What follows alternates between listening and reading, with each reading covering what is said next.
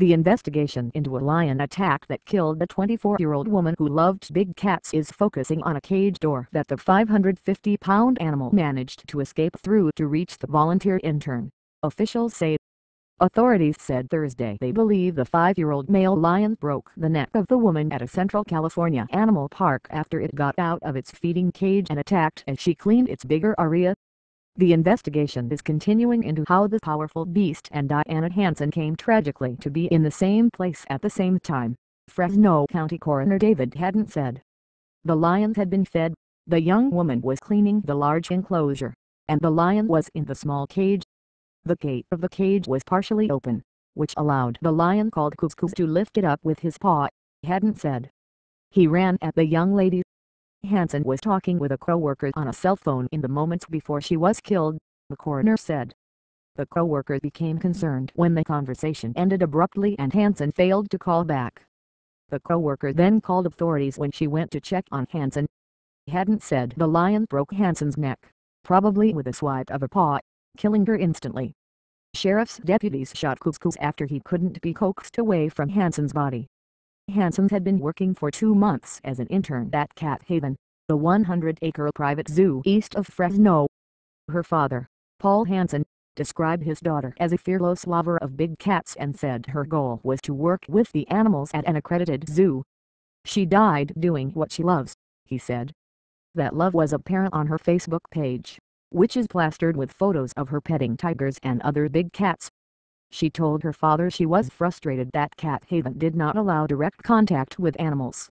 She was disappointed because she said they wouldn't let her into the cages with the lion and tiger there, said Paul Hansen, a Seattle area attorney. The owner of the zoo said Thursday that safety protocols were in place but he would not discuss them because they are a part of the law enforcement investigation. Dale Anderson said he's the only person allowed in the enclosure when lions are present. We want to assure the community that we have followed all safety protocols, Anderson said. We have been incident-free since 1998 when we opened. Friends of Diana Hansen recalled her passion for cat conservation. She was lovely, energetic, athletic. She did everything she could to help our conservation efforts, said Todd Coombs of the Soy Sample Conservancy in Canyon, where Hansen recently had volunteered to work in the Cheetah Research Center. The reddish-haired young woman sustained numerous bites and scratches in Wednesday's attack, and the autopsy revealed they were inflicted after she died. Which means the young lady wasn't alive when the lion was tossing the body about, said Haddon, the coroner. We think the lion hit her with his paw and that's what fractured her neck. When the attack occurred, Anderson said he and 2 other Cat Haven workers had left to take a cheetah to exhibit at a school. Hansen and another worker were left behind. Whether Hansen was performing a function that placed her in danger is being investigated by CalOSHA, which also is trying to determine if employees were properly instructed about potential danger, as required. There should have been procedures that very clearly stated what the employees were required to do in order to not get killed, said agency spokesman Peter Melton, who added that documentation about the warning had not yet been provided by Cat Haven. In addition, the U.S. Department of Agriculture, which enforces the Federal Animal Welfare Act, is also looking to understand why the lion turned on the intern. We're looking at whether the animal was acting in a manner leading up to that situation that maybe the staff should have been aware of, spokesman Dave Sack said. Was it being fed properly?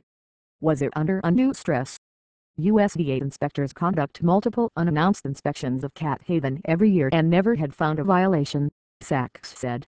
Federal regulations pertain only to animal treatment and do not cover every single instance of what a facility can and cannot do, he said. A necropsy on the lion is being performed at the California Animal Health and Food Safety Lab in Tulare. Cat Haven breeds and keeps lions, tigers, jaguars, lynx and other exotic cats and takes them out for public appearances.